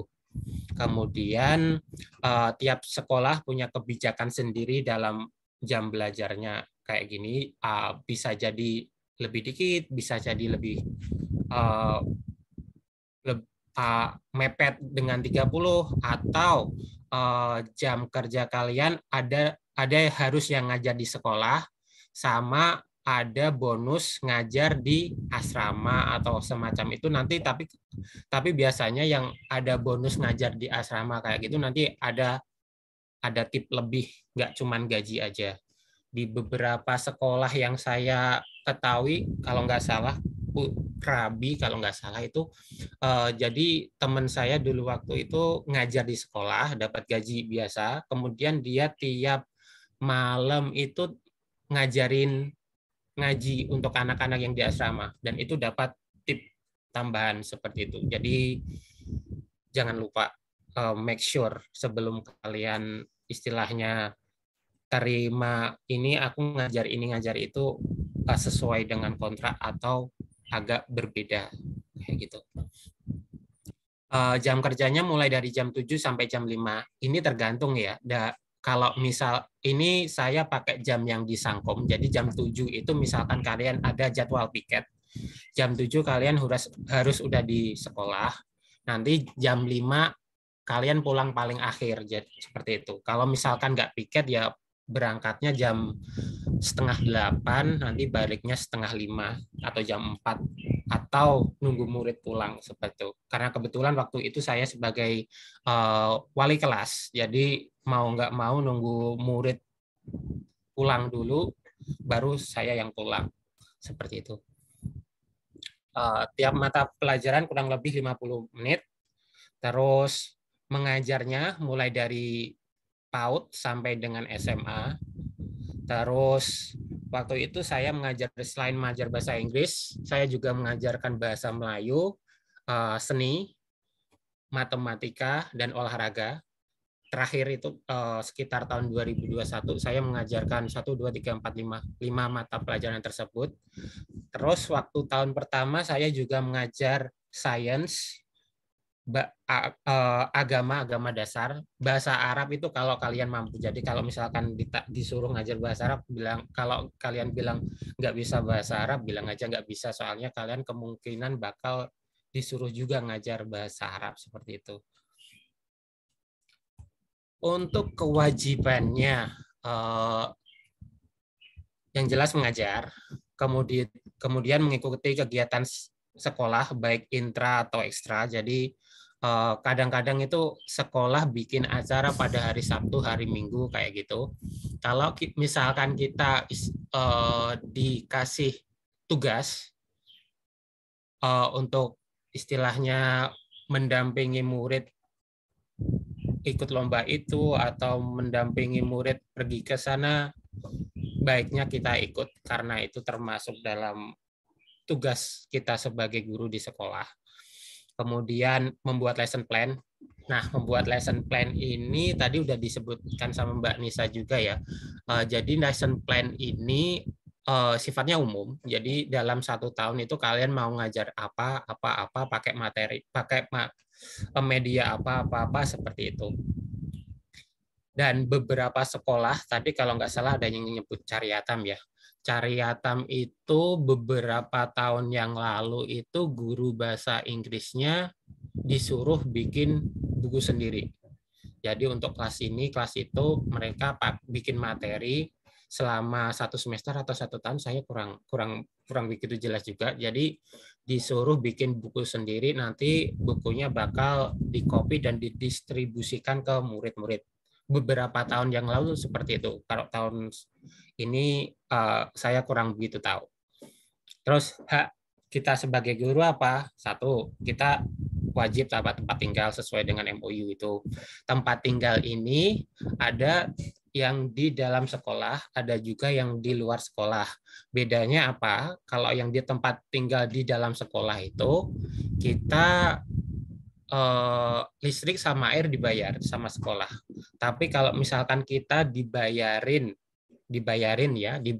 tempat tinggalnya di luar, kadang listrik sama air itu kita harus bayar sendiri seperti itu. Kemudian visa dan work permit. Nah, visa dan work permit ini kalian perlu istilahnya take a note, catat. Jadi visa itu bisa diperpanjang 45 hari sebelum visa kalian habis. Jadi misalkan visa kalian habis tanggal Januari 30, berarti paling enggak Desember sekitar tanggal 20-an itu kalian harus ya, aku tekanin di sini, harus mention ke sekolah kalau visaku tanggal ini habis, gitu aja. Frankly ya, aku mau ngomong jujur aja di sini, kalau kalian di sana itu kalian anggap jangan kalian anggap diri kalian itu bakal dilayani dari A sampai Z. Jangan berharap seperti itu. Emang kalian bakal dilayani, tapi jangan terlalu berharap. Takutnya nanti sakit hati seperti itu. Mulai dari visa, macam-macam kayak gitu tuh, kalau bisa kalian istilahnya catat kapan habis, kapan harus perpanjang. Nanti kalian harus mention ke sekolah seperti itu. Soalnya pernah itu kejadian bukan visa tapi 90 days report. Jadi 90 days report itu setelah kalian sampai di Thailand itu kalian tiap 90 hari kalian harus ke imigrasi, atau kalau di Bangkok bisa itu ya, bisa pakai online ya. Kalau di luar Bangkok masih sepertinya harus manual ke imigrasi. Tiap 90 hari itu kalian harus ke imigrasi untuk report diri kalian. Nanti bawa paspor dan fotokopi segala macam seperti itu. Pernah kejadian waktu itu sekolah lupa nggak ngasih tahu. Jadi kita udah telat 90 days reportnya, tapi alhamdulillah sama imigrasi, istilahnya imigrasi masih ngasih keringanan. Kita nggak perlu bayar denda. Soalnya kalau di Bangkok itu mereka lebih itu ya, di Bangkok itu mereka lebih strict. Sekali kalian telat, kalian bakal kena denda sekitar kurang lebih 2.000 baht. Itu lumayan sekitar 800-an ribu gitu. Jadi jangan sampai kalian telat 90 days report. Kapan kalian bisa 90 days report? 90 days report itu kalian bisa lakukan 2 minggu sebelum tanggal habis dan seminggu setelah tanggal habis. Jadi ada jeda waktu sekitar 3 minggu. Jadi 2 minggu sebelum dan 1 minggu sesudah. Kalian harus istilahnya take note sendiri itu. Visa habis kapan, 90 days report habis kapan, kayak gitu. Harus take note sendiri. Jangan mengandalkan sekolah. Jangan terlalu mengandalkan sekolah. Kalian harus bisa mandiri. Kemudian selain itu hak guru, selain itu ada tiket pulang dan pergi sesuai dengan MOU kita. Terus makan siang pada saat jam sekolah itu kita dapat, kemudian otomatis salary. Kemudian asuransi. Nah, asuransi ini tiap sekolah berbeda-beda. Kalau di Sangkom itu yang di Sangkom Mas Andrew kalau nggak salah ya. Jadi nanti di make sure lagi Mas. Jadi kalau sebelum aku resign kemarin itu per tahun kita dikasih jatah sekitar 800 baht untuk asuransi ini asuransi dari sekolah ya. Tapi kalau misalkan kita mau lebih advance, itu kita bisa minta sama sekolah untuk didaftarkan ikut asuransi A atau asuransi B kayak gitu. Nanti kita potong dari gaji kita seperti itu. Kalau dari Sangkom itu, jadi yang dari sekolah sendiri itu 800 baht. Kalau misalkan mau asuransi dari luar boleh, tapi harus dipotong dari gaji kita tiap bulannya seperti itu. Itu kurang lebih perkenalan singkat dari saya. Sampai di sini dulu sebelum aku masuk ke Sangkom Islamnya. Ada yang mau ditanyakan enggak? Silakan tunjuk tangan virtual dulu yang mau bertanya kepada Mas Wawan. Kalau masalah itu kan tadi kayaknya Mbak Nisa udah gredek banget dari A sampai Z, kayaknya udah dibicarain ya tata cara mengajar. Sampai sini dulu secara general, secara umumnya saya bisa kasih secara pengalaman saya seperti itu. Ada yang ingin ditanyakan kepada Mas Wawan? Monggo silakan. Ya, Mas Andrew, silakan.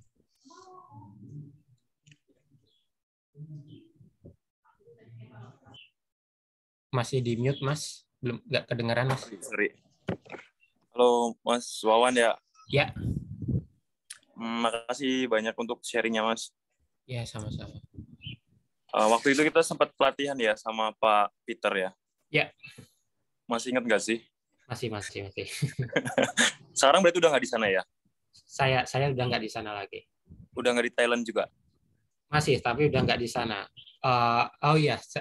Tambahan lagi ya, kalau misalkan kalian lulusan bukan dari pendidikan, jadi izin mengajar itu cuman bisa dikeluarkan sampai 3 kali. Jadi izin mengajar dari istilahnya Krusapa itu dinas pendidikan Thailandnya lah, kurang lebih seperti itu. Jadi Krusapa itu bisa ngasih kita izin ngajar itu cuman surat izin ngajar itu cuma 3 kali. Nah, 1 kali keluar itu bisa dipakai untuk 2 tahun. Nah, saya udah jadi kan udah 3 kali kan, udah 6 tahun di Thailand, udah 3 kali keluar Krusapa. Jadi dari Krusapa udah nggak bisa ngasih izin saya untuk ngajar sebagai guru lagi. Saya bisa ngajar sebagai guru kalau saya istilahnya ikut kelas khusus untuk ambil teaching license seperti itu. Nah, untuk kalian yang lulusan dari pendidikan ini sangat beruntung karena apa? Nanti Krusapa itu ada program yang dari yang lulusan dari pendidikan itu bisa dapat license itu, 1 license bisa dipakai untuk 5 tahun. Teman istri saya dia lulusan dari pendidikan, ambil magister di sini, tapi untuk ngajar dia masih pakai yang ijazahnya S1. Karena apa? Karena yang ijazah S2 dia di sini itu bukan pendidikan, hanya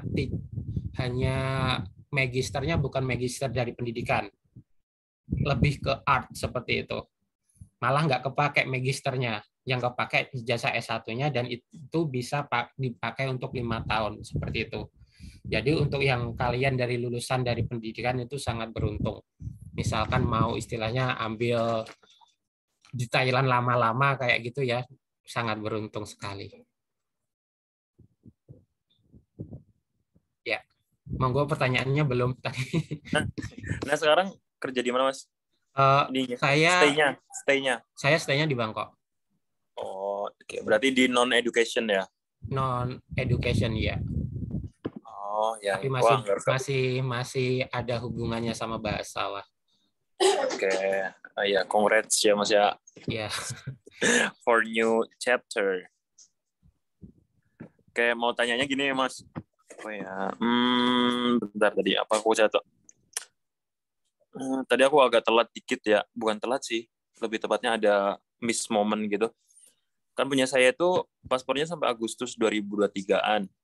Nah, perpanjang paspor sama visa itu kan bisa nggak langsung di Thailandnya langsung, atau apa ya, harus pulang dulu terus baru berangkat lagi? Oke. Jadi paspor habis 2023 Agustus ya. Oke, kalau nggak salah itu misalkan tahun depan mau lanjut ngajar lagi, otomatis kemungkinan visanya itu sampai sekitar April, karena sekolah itu kontraknya habis kalau nggak salah April ya. Jadi masih bisa diperpanjang sampai 1 tahun. Nah, setelah perpanjang itu kamu ke konjen yang ada di Songkla untuk perpanjangan paspor, minta perpanjangan paspor. Kurang lebih itu nanti 1 minggu. Nanti paspornya bisa dikirim juga ke tempat tinggal kita, dan bayarnya sekitar $70 US. Nanti setelah kita dapat paspor, kita ke imigrasi lagi. Nanti dari surat yang dari konjen itu, nanti kita ada surat pengantar dari imigrasi, dari konjen, istilahnya kita minta visa kita yang di paspor lama ditransfer ke paspor yang baru, seperti itu. Paspor lamanya jangan sampai hilang dulu, jangan sampai hilang. Itu wah bahaya banget kalau paspor lama hilang sedangkan kamu belum keluar dari Thailand. Jadi paspor lama jangan hilang, terus dokumen-dokumen yang dari paspor lama juga jangan hilang. Nanti kamu ke imigrasi bawa paspor lama sama paspor baru, bilang kalau mau transfer visa, seperti itu. Udah, seperti itu aja, simple kok. Di mute lagi, nggak kedengeran. Berarti nanti mungkin dari pihak sekolah mungkin ini ya bisa ngebantu lah ya. Kalau kemarin sih aku ngerjain sendiri sih Mas, itu Mas. Jujur ya. Gitu. Ya. Tapi nanya-nanya enggak, sempat nanya-nanya ke siapa gitu? Enggak juga. Aku bahkan taunya kalau misalkan ternyata visaku cuman diperpanjang sampai pasporku habis, aku sendiri yang tahu, sekolah juga nggak tahu. Jadi mau nggak mau tahun depannya sekolah harus perpanjang visaku terlebih dahulu daripada teman-teman yang lain. Teman-teman yang lain kan visanya habis April, mereka perpanjang April, sedangkan punyaku Februari. Jadi aku ke imigrasi sendiri sama sekolah. Jadi sekolah harus kerja 2 kali, seperti itu. Oke, berarti kalau aku ini nanti prosesnya ngurus visanya dulu diperpanjang, terus kemudian perpanjangan paspornya di Songkla itu di apa, di konjen? Ya, konjen, konsulat jenderal Songkla. Konsulat jenderal. Di situ ke imigrasi urus perpindahan data gitu ya? Iya. Paspor lama ke paspor baru. Ya nanti berarti yang ngurus itu nanti konjen ya, plus dana-dana transport ya, administrasi sama paket-paket gitu. Gratis kok. Jadi nanti kalau kita udah dari konjen, udah ngasih bukti pembayaran bikin paspor baru, nanti biaya kirim ke tempat kita itu gratis. Nah, nanti di surat yang dari konjen itu, dokumen dari konjen itu ada paspor sama surat pengantar dari konjen. Nah, itu nanti tinggal kita bawa 2 dokumen ini ke imigrasi. Nanti di imigrasi juga gratis transfer visanya, nggak bayar. Oh, berarti kalau bayar pembuatan visa barunya di mana berarti, Mas? Di imigrasi. Oh, di imigrasi. Ya. Oke. Oke, udah. Ada gambaran dikit. Makasih Mas Wayan. Ya. Ada lagi teman-teman? Saya lagi Mas mungkin. Ya, monggo Mbak Nisha ya. Ya, Nisha. Kalau saya mungkin agak lebih dikit curhat ya. Karena tadi kan ada pembahasan tentang hak guru. Iya, tiket. Mantap. Itu gimana? Itu sebelumnya ada nggak ya Mas dengan kejadian serupa gitu? yang sekolah itu tidak menyediakan? Mas boleh ngomong di sini nggak, Mas? Nggak apa-apa sih. Oh, nggak apa-apa sih ya, oke. Jadi sebenarnya itu Caryatam itu udah pernah tanda tangan MOU dengan UAD. Tapi Caryatam nyari gurunya ini sementara ini mereka nggak mau pakai istilahnya MOU itu. Mereka lebih suka cari sendiri, cari orang-orang yang udah di Thailand seperti itu. Nah, kasusnya ini kan kemarin sekolah dari Caryatam nyari guru yang udah di Thailand. Dan berita itu dikasih tahu ke Mr. Zaki kalau nggak salah. Dan Mr. Zaki ngomong ke UAD seperti itu. Mungkin Mr. Zaki mengira kalau Caryatam udah tahu istilahnya kalau minta ke UAD itu harusnya ini gitu, termasuk tiket. Iya. Ya, tapi ternyata Caryatam nggak mau istilahnya pakai yang seperti itu gitu. Kalau saranku mendingan itu dikonsultasikan lagi ke Mr. Zaki.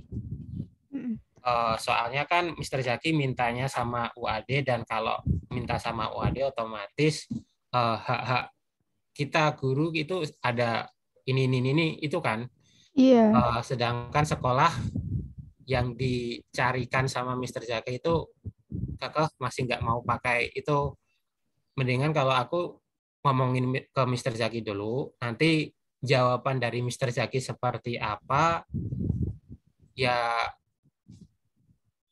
kita ikuti seperti itu. Menurutku sih kalau misalkan benar-benar mau ke Thailand, sebenarnya kasihan sih, rugi dikit nggak apa-apa. Tapi nanti istilahnya apa ya? Kamu di sini itu pengalaman yang tak ternilai. Aku bisa bilang seperti itu. Jadi pengalamanku ngajar di sini selama 6 tahun itu istilahnya wah banget. Nggak bisa disamain dengan pengalamanku ngajar di sana, pengalamanku kerja di sana, nggak bisa disamain seperti itu. Nah ya sebenarnya kalau untuk pengalamannya itu sih yang saya cari, cuman ada ketakutan tersendiri jadinya kalau misalnya di satu poin kontrak itu tidak dilaksanakan dan tidak dipenuhi oleh sekolah, takutnya yang lain-lainnya itu juga tidak bisa dipenuhi oleh sekolah, itu jadinya menimbulkan ketakutan seperti itu sih Mas. Oke, kalau misalkan ke Caryatam, aku pernah ke Caryatam dan jujur orangnya baik-baik kok, orangnya baik-baik ya. Untuk masalah dengan keuangan emang mereka agak susah. Aku bilang seperti itu. Tapi orangnya baik. Misalkan di sana itu kita juga disediain rumah, disediain peralatan juga di sana ada. Terus apa? Misalkan kita sakit, dulu pernah temennya istriku juga sakit, diantarin ke rumah sakit seperti itu ya. Biayanya kalau nggak salah masih biaya sendiri, tapi istilahnya mereka masih mau membantu kita seperti itu. Visa, work permit itu juga ditanggung sama sekolah. Jadi kalau aku mikir kemungkinan yang bakal nggak dikasih, yang bikin kita beda dengan guru yang lain itu mungkin hanya di bagian tiket aja, sedangkan yang lain kita masih sama kok. Iya, oke. Kalau kayak gitu mungkin bisa dipertimbangkan lagi sih ini. Kalau tiket kan mungkin 3 jutaan aja ya Mas ya?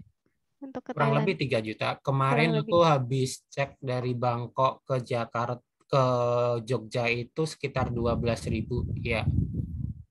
12.000-an. Baik. Ya. Oke, thank you Mas. Oh ya, kalau untuk environment-nya sendiri di Songkla itu seperti apa ya Mas? Kalau kayak transportasinya, gampang kah aksesnya?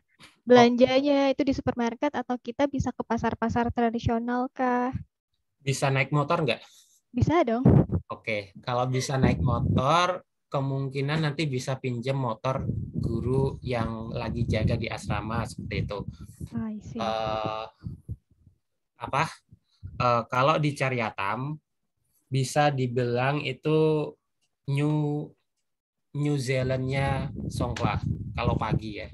Jadi ada tanah yang luas, ada sapi-sapi yang diumbar kayak gitu. Kalau mau keluar kalau di Caryatam itu kalian harus jalan dulu sekitar kurang lebih 200 meter atau 300 meter ke jalan raya. Nanti di jalan raya ada Songteo itu kayak angkot gitulah kalau nggak salah. Jadi nanti kalian bisa ke pasar atau ke mana pakai Songteo itu. Biasa kalau di Caryatam itu di Cana nama kotanya. Di Cana itu pasar jadi satu dengan terminal. Jadi kalian misalkan mau jalan-jalan kemana, kalian harus ke pasar dulu, baru naik van nanti terus kalian tinggal pilih jurusannya mau kemana seperti itu. Kalau Songteo itu sendiri sejenis beca atau? Songteo itu kayak angkot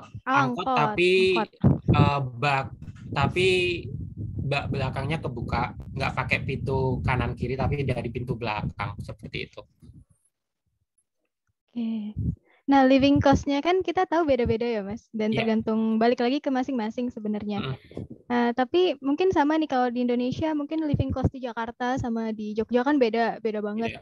Apakah kalau di Songkhla ini sama perbandingannya dengan misalnya Bangkok itu ibarat Jakarta, kita ini Jogjanya gitu? Ya, bisa dibilang seperti itu. Jadi Bangkok itu mahal banget, bahkan cuman kamar satu petak pun harganya sekitar 3-4 juta satu bulan di Bangkok. Satu bulan? Ya. Terus kalau di Songkhla itu aku pernah sewa satu rumah itu cuman sekitar 2.500 baht atau 1 jutaan lah kurang lebih. 1 jutaan berapa kayak gitu. Itu kalau misalkan mau living di luar sendiri ya. Soalnya kan waktu itu aku dengan istriku nggak mungkin kan tinggal di sekolahan karena itu fasilitas sekolah, jadi aku harus sewa rumah sendiri di luar. Jadi ya aku sewa tempat di luar. Tapi kalau misal dari selain itu kayak makanan kayak gitu, di Songkhla lebih murah. Dan banyak halalnya? Lebih murah, lebih banyak yang halal. Gitu. Kalau misalkan mau masak sendiri itu sangat membantu. Nah, kalau misalnya kita dengan masyarakatnya, kalau kita menggunakan bahasa Inggris itu apa mereka mengerti mostly masyarakatnya? Kalau di Cana, kemungkinan kalau ngomong pakai bahasa Melayu malah lebih diterima di sana. Soalnya mereka kalau ngomong pakai bahasa Inggris agak kurang. Oh ya, pas soalnya saya dari Belitung juga, jadi mirip sama bahasa Malaysia. Ya, bahasanya Melayu Kedah seperti itu. Bukan Melayu Kuala Lumpur. Bukan Melayu Kuala Lumpur. Ya, Melayu Kedah. Melayu Kedah. Ya. Oke, Mas, thank you. Kayaknya itu aja dulu. Makasih banyak, Mas, buat informasinya. Oh iya, kalau misalkan tentang Grab atau apa itu, kalau di Songkhla masih itu ya, masih susah ya, kecuali di Hat Yai itu. Kalau di Hat Yai itu Grab banyak, tapi di luar Hat Yai itu agak susah. Jadi kalau misalkan kita mau istilahnya mau pesan makanan delivery kayak gitu, itu lebih ke aplikasi 7-Eleven. Jadi kalau pakai aplikasi 7-Eleven, kita bisa pesan langsung dari 7-Eleven-nya, nanti diantar ke tempat kita seperti itu. Soalnya ada guru yang di Sangkom, perempuan, itu dia nggak bisa naik motor, jadi mau nggak mau, dia kalau misalkan mau keluar itu, kalau jalan kaki capek, kayak gitu. Jadi dia kalau cerita sama teman-teman yang lain itu dia pakai aplikasi 7-Eleven nanti diantar ke asrama kayak gitu. Oke, jadi bisa pakai 7-Eleven-nya itu ya, Mas? Ya. Adaptasi nanti bisa lah. Iya, bisa lah ya. Sebulan 2 bulan bisa adaptasi. Oke, Mas, thank you. Ya. Pertanyaan yang lain?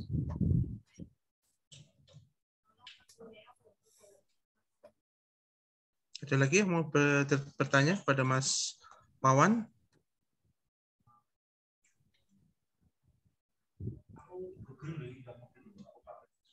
Mumpung ada Mas Wawan loh di sini. Kapan lagi? Oh ya, untuk teman-teman kendala bahasa itu kita akan adakan pelatihan bahasa Thai intensif selama 1 minggu. Nanti kita jadwalkan dulu, dan pengajarnya mahasiswa Wade yang asli Thailand. Jadi untuk bahasa Thailand dasar saja, jadi teman-teman nggak perlu takut di sana nggak bisa bahasa sama sekali. Nanti kami bekali dengan bahasa Thailand dasar, walaupun dasar tapi insya Allah cukup untuk survival. Untuk kendala bahasa gimana Mas? Saya yang tanya Mas. Kalau kendala bahasa seperti apa Mas kira-kira di sana itu? Yang kita yang nggak bisa bahasa Thai sama sekali itu bisa survive nggak kira-kira? Bisa Mas, saya yakin bisa.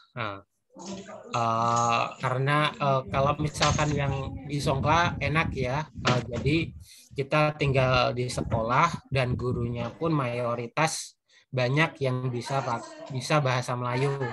Jadi yang di Songkla bersyukur. Kalau misalkan kita yang di Bangkok itu mayoritas bisa dibilang ya, kalau lingkungan yang bisa bahasa Inggris itu paling enggak dari 5 orang ada 2-3 orang yang bisa ngomong bahasa Inggris. Beda kalau di Songkla, dari 5 orang kemungkinan cuma 1 orang yang bisa bahasa Inggris. Jadi seperti itu.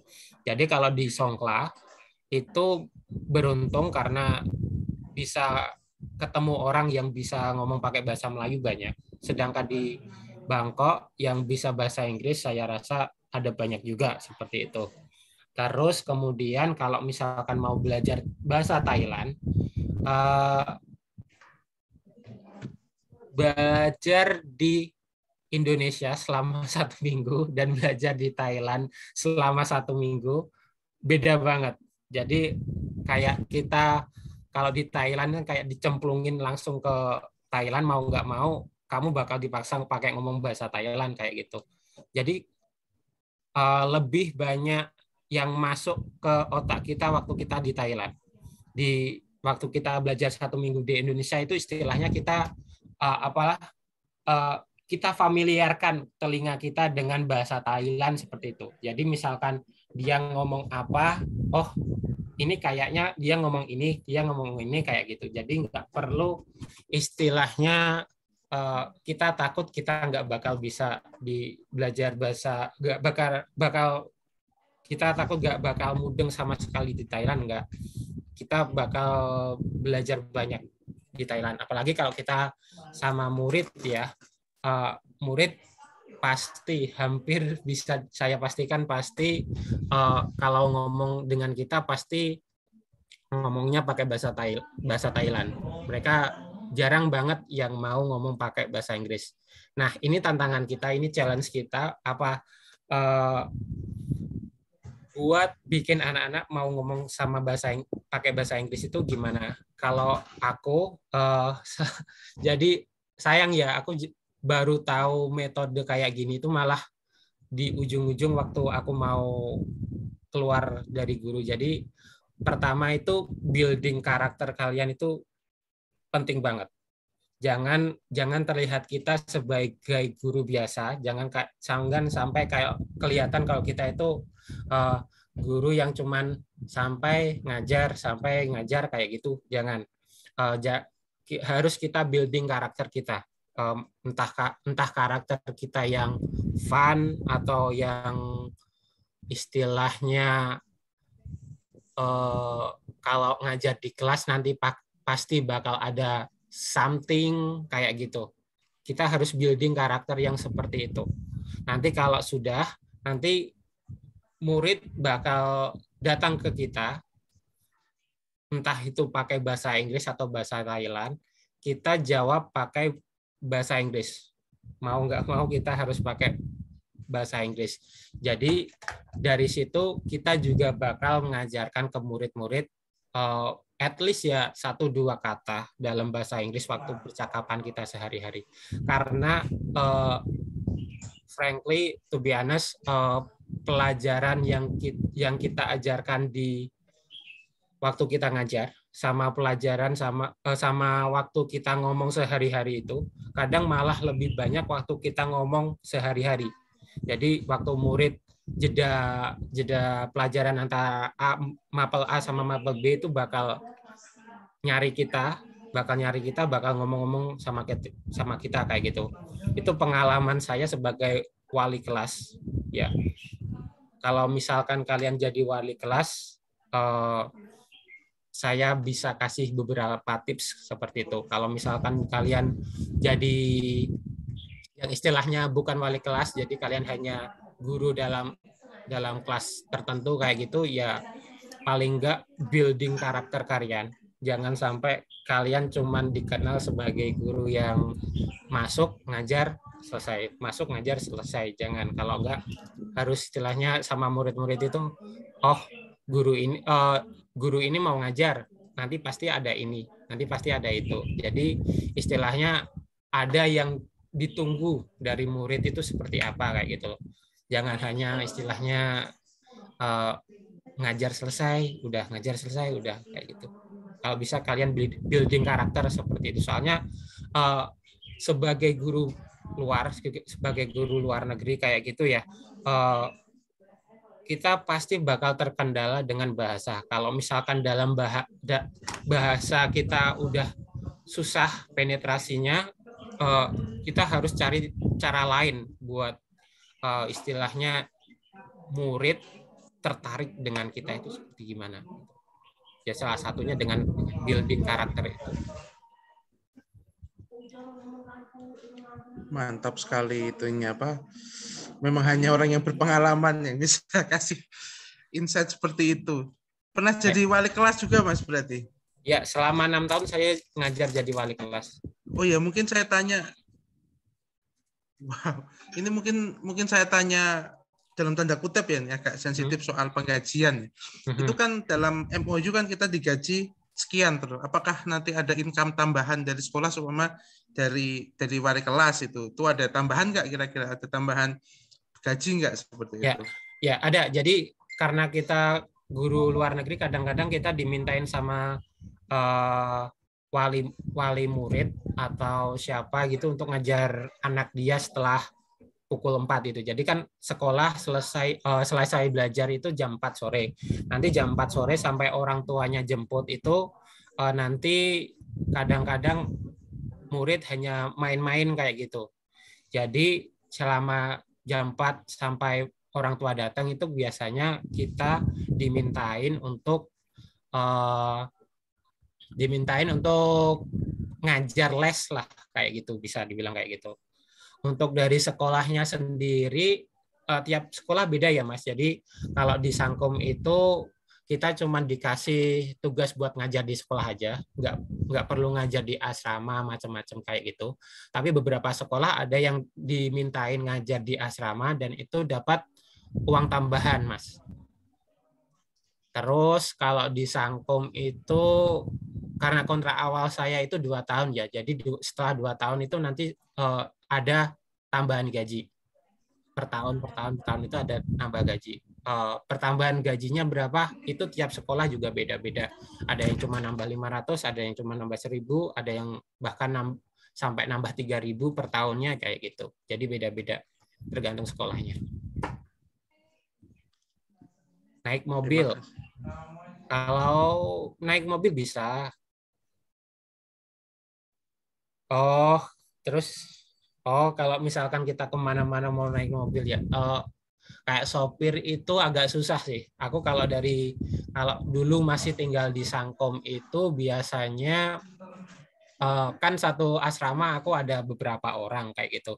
Jadi misalkan aku mau pergi keluar kayak gitu, aku minta temanku untuk nganterin ke tempat pemberhentian bis atau tempat pemberhentian van kayak gitu. Nanti dari sana aku naik van kayak gitu.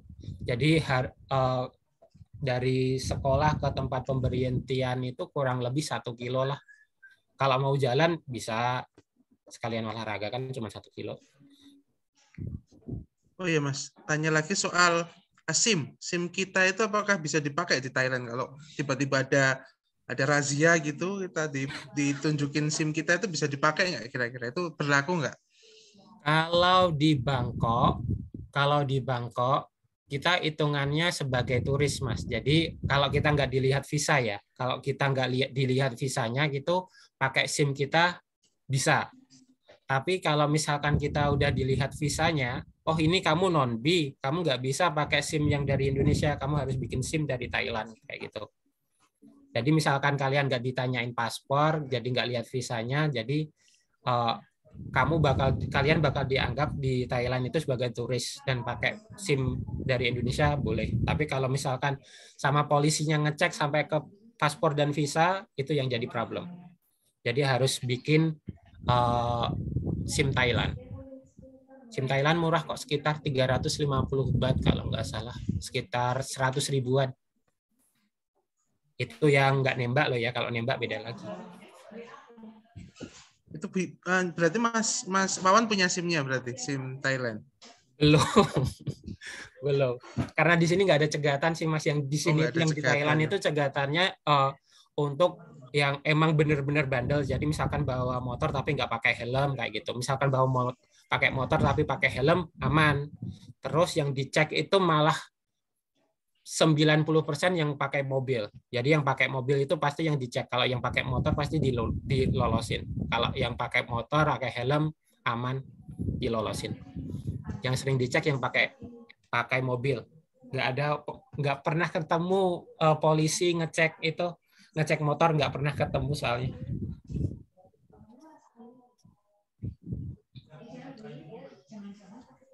Mungkin ada lagi pertanyaan, cultural shock yang dialami apa Mas kira-kira pertama awalnya di sana? Shock culture apa ya? Kalian tahu nggak? Tak ceritain waktu aku di Cina. Ayo ceritakan. Gimana Mbak? Ya. Udah tak mute gak lu?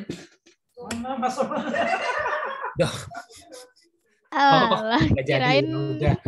Oke. Shock culture waktu awal tinggal di Thailand itu mungkin karena aku udah lama tinggal di Jogja ya, jadi kebiasaan makanan itu manis, gurih kayak gitu. Nggak kebiasaan makanan pedas kecut seperti itu. Kalau di Thailand awal-awal itu makanan pedas kecut, terus habis itu fermentasi rebung itu yang satu dapur bisa satu ruangan bau semua. Itu aku lebih culture shock-nya lebih ke makanan kayak gitu. Jadi waktu awal-awal di Thailand itu sempat turun berat badan turun sampai 9 kilo gara-gara makanannya susah, terus kerjaannya juga agak challenging kayak gitu.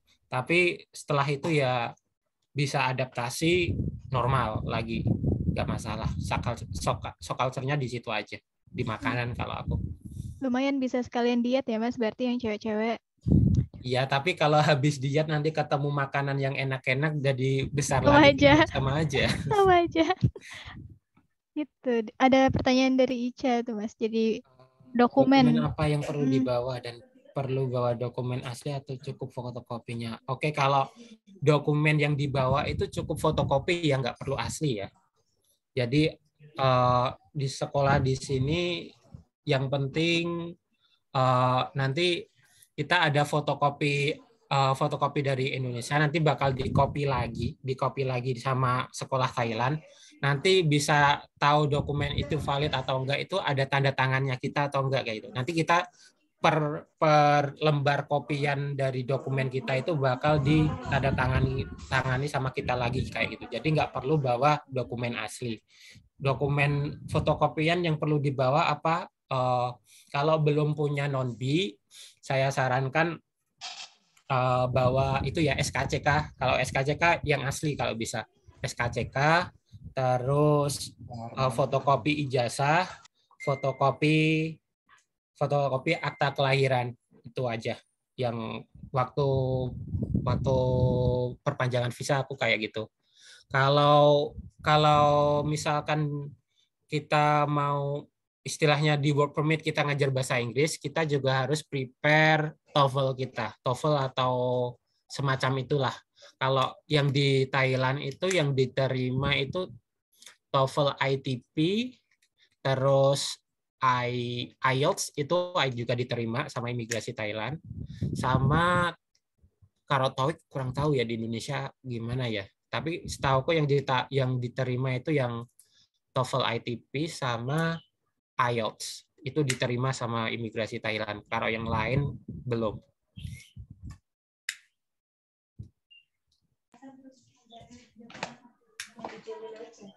Oh, SKCK Mabes Polri dikumpulin. Itu SKCK itu kalau yang belum punya non-B aja. Kalau udah punya non-B nggak perlu SKCK. Kopiannya aja kalau misalkan diperlukan. Tapi selama ini aku nggak pernah pakai SKCK kok, aman jadi.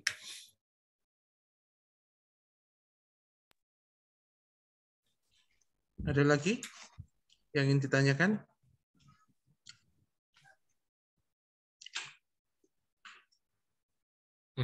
Iya, waktu bikin visa emang harus dikumpulkan ke embasi dan nggak dibalikin ke kita. Makanya dari itu kita nggak bisa ambil lagi. Oh iya, kalau misalkan mau perpanjang visa tahun berikutnya itu jangan lupa kita juga perlu SKCK tapi dari kepolisian Thailand, nanti sekolah yang bakal ngurusin itu. Kalau sekolahku dulu Sangkom ya, sukanya ngurus waktu udah mepet-mepet banget.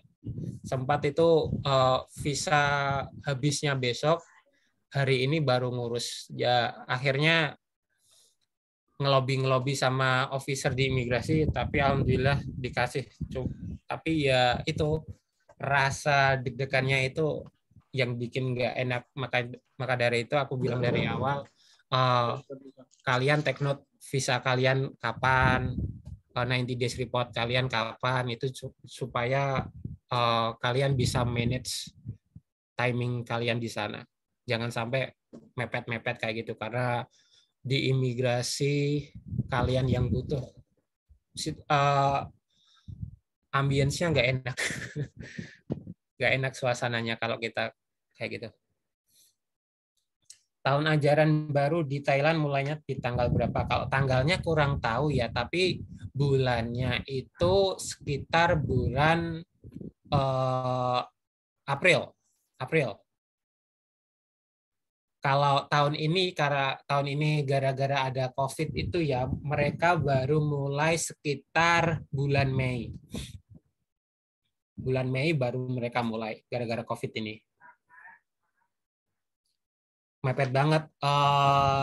Mereka udah mulai ngajar sih sebenarnya. Mereka di sekolah udah mulai ngajar, tapi untuk gurunya mungkin masih dikasih ke guru lokal, belum dikasih ke jadwal guru-guru yang belum mau berangkat kayak gini. Nanti kalau kalian udah di sana, nanti jadwal guru lokal itu bakal dikasih ke kalian kayak gitu. Jadi sementara kalian masih di sini, jadi guru Thailand yang di sana itu, yang Thailand di sini itu masih jadwalnya padat banget. Nanti kalian ke sana, jadwal mereka udah berkurang, dikasih ke kalian seperti itu.